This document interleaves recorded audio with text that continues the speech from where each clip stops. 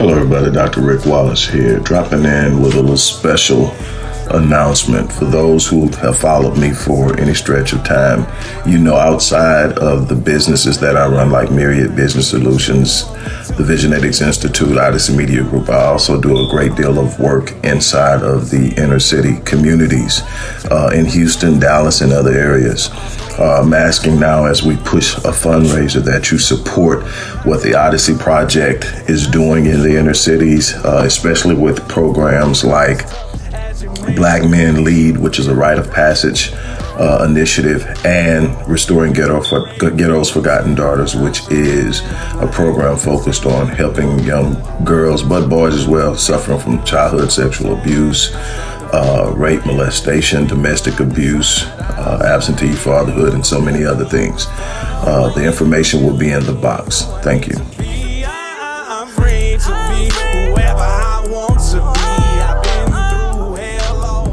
Hey everybody, it's Dr. Rick dropping in on you. Hope everybody's having a great week. Look, I'm still on the mend from the sinus infection. My voice is definitely getting better. It's not 100%. Fortunately, I didn't have too many other symptoms outside of my voice. And there was this one day where I couldn't stop sneezing. But other than that, I'm good. So what I want to talk to you about is something that's really dear to me, something that I put a lot of energy and effort into. And I want to kind of explain how I got to where I'm at over the last 20 years with a specific focus on young black males. You saw the intro to this video. You know that we're raising funds, not just for Black Men Lead, but for the Odyssey Project in general, for our research center, for our think tank, for our programs for abused and traumatized women and girls, for wraparound services and mental health services, for the work we do for people who are wrongfully charged and don't have resources. I mean, we do a bunch of stuff, and I've done it in multiple cities. I've gone to war with school districts on the East Coast, and I'm in the South. I go hard in the paint for my people when I'm capable, and when I am able to get to it and do it, I do it. We just need more resources so that we can expand our reach. There are so many people who are falling through the cracks. There's just not enough people with boots on the ground. There's not enough resources. And anything that actually works and serves the community, you're not going to get major funding for it. They don't fund stuff that works. They fund stuff that looks good, sounds good, and sells. They don't want you to win. They want to make it look like they're trying to help you win. And those programs hurt in a couple of ways. Number one, they hurt because they're not actually working. Number two, they hurt because it looks like millions of dollars are being funded into a program and we just can't get right. You got to be real careful about that. You need to fund the people who love the people. And I'm going to leave it at that.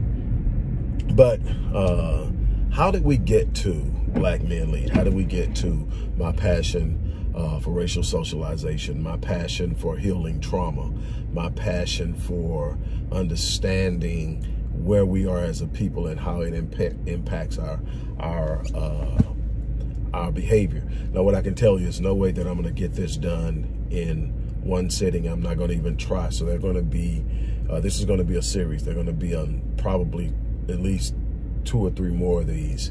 Whether I'm in the vehicle and I don't know, but wherever I'm at and I get a chance to shoot, I'll shoot the next one. But what I want to talk about is a journey. Before I even started looking into African-American and adolescent young adult male violence, I started research into multi-generational trauma. I wanted to understand how that worked. And that was this argument that being pushed, it's been, at the time I started, you know, it's been 130 years. And when are you going to say, okay, enough's enough? It's been 130 years and you're still talking about trauma. You're still talking about slavery. And so there was this push like, you know, at what point are you guys going to stop using slavery in relationship to trauma when none of you were slaves? So I started doing the research. If you've read Post-Traumatic Slave Syndrome by Dr. Jar DeGroot, you have a familiarity with a number of different references that I also researched and studied and looked into. If you've read Breaking the Chains of Psychological Slavery by Dr. Naim Akbar, if you've paid attention to the writings and the teachings of Dr. Amos Wilson, if you've read Frantz Fanon's Wretched of the Earth, Black Skin, White Mask, you get an idea of some of the things that I traveled through, but I went deeper. And so in attempting to understand trauma, you have to, and it just so happens to be the vein I'm in. I am a psychologist, and one of my focuses is in dealing with trauma. So I understand what trauma is. I understand how trauma works. I understand traumatic memory. I understand traumatic injury. I understand traumatic re-injury. I understand implicit memory and all that stuff like that. So I get how it works. So I understand that uninterrupted trauma has a way of lingering and resurfacing even in the lifetime of an individual that didn't go through what slaves went through. But what I wanted to understand is, how can it go from people who were slaves to people who were never slaves, and it be perpetuated? And it seemed to be in some way exacerbated.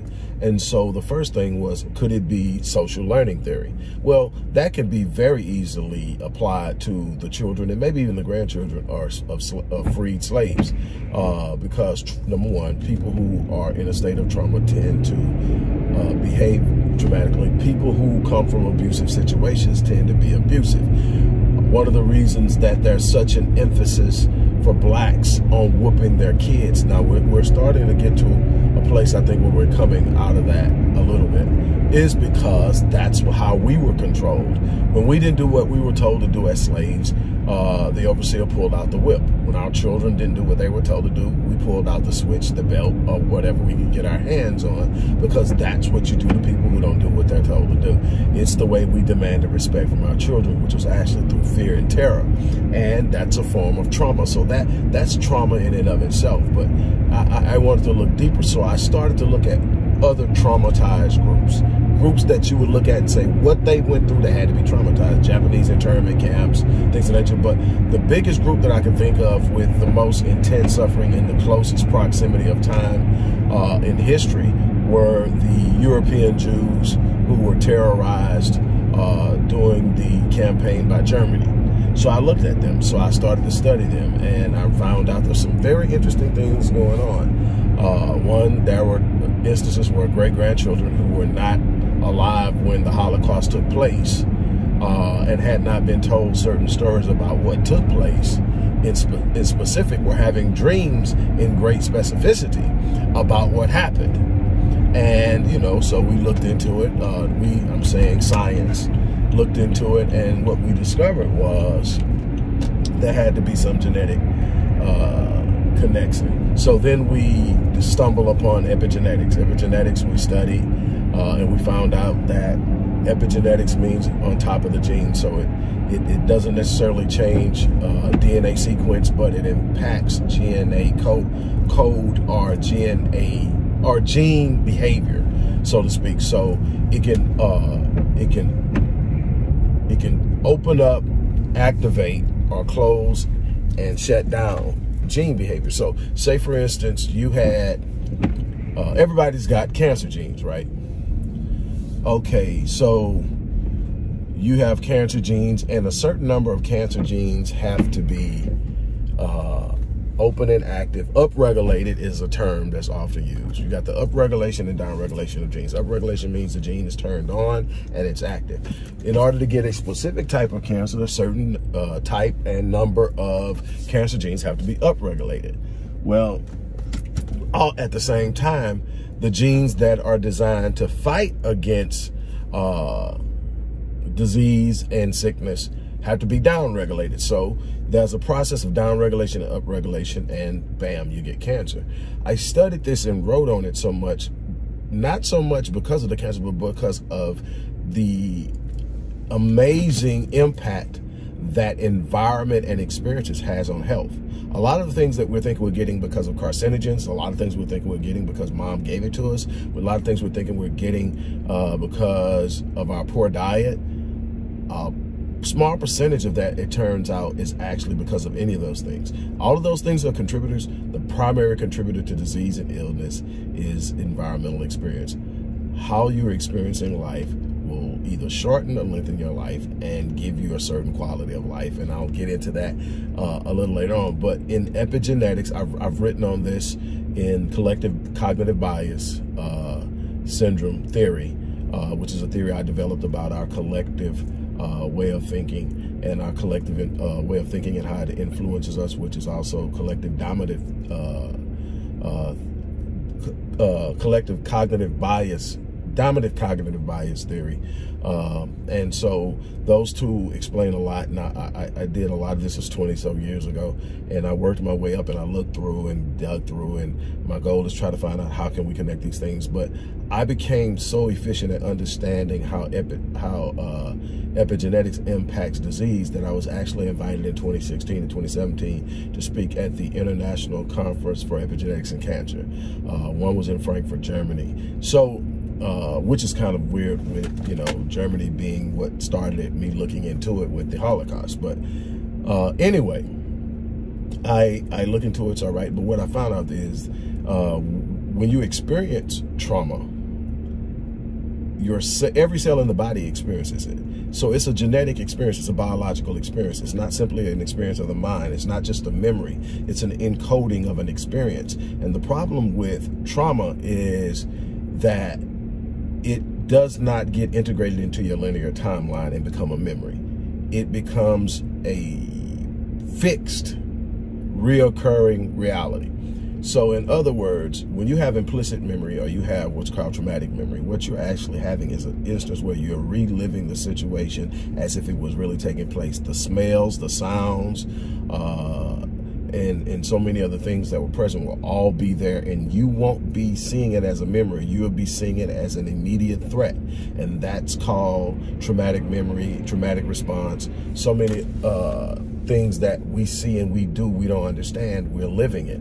So you have this it's genetically coded. In other words, your body has a way of sensing things from a cellular perspective that will trigger your limbic system or your reptilian brain, the most ancient part of the brain, and trigger what we call stress responses or fight or flight. Well, and if you've had significant trauma, it triggers it. And it didn't come from a thought. It came from a sound. It came from a certain sensation on a certain part of your body. So all different types of things can trigger it, right?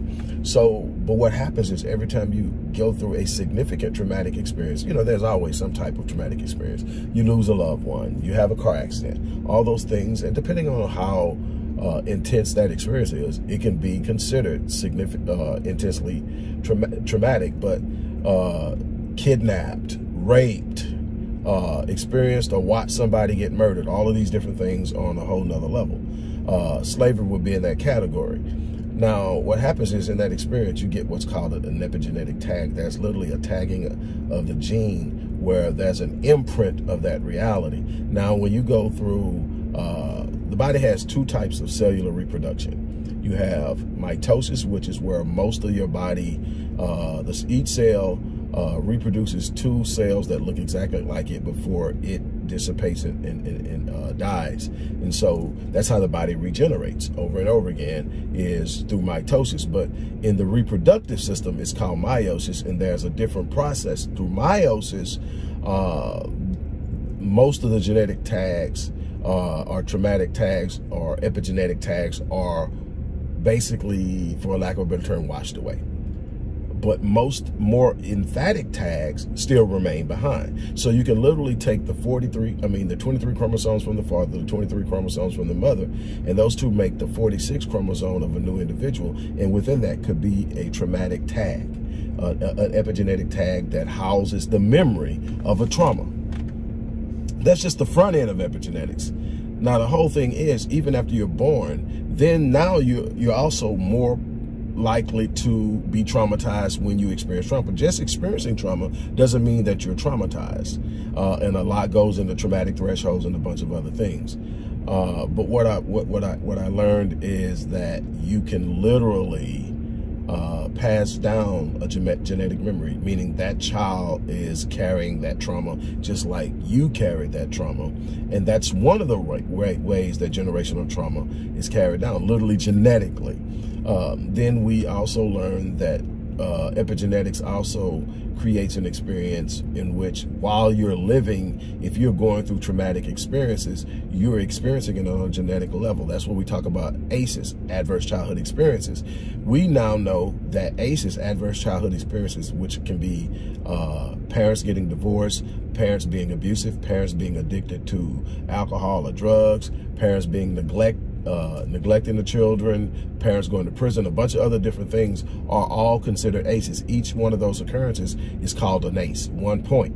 Well, we know now a kid with 3 to 4 ACEs is 12 times more likely to attempt suicide than a kid with no ACEs. We know that a kid with 4 ACEs is 4 to 5 times more likely to develop ischemic heart disease. We know a kid with 4 ACEs is 4 times more likely to develop type 2 diabetes, and all these other health complications that's going to come out in life that seem seemingly unconnected. We know now for a fact that it is directly connected, and these ACEs have long-term effect.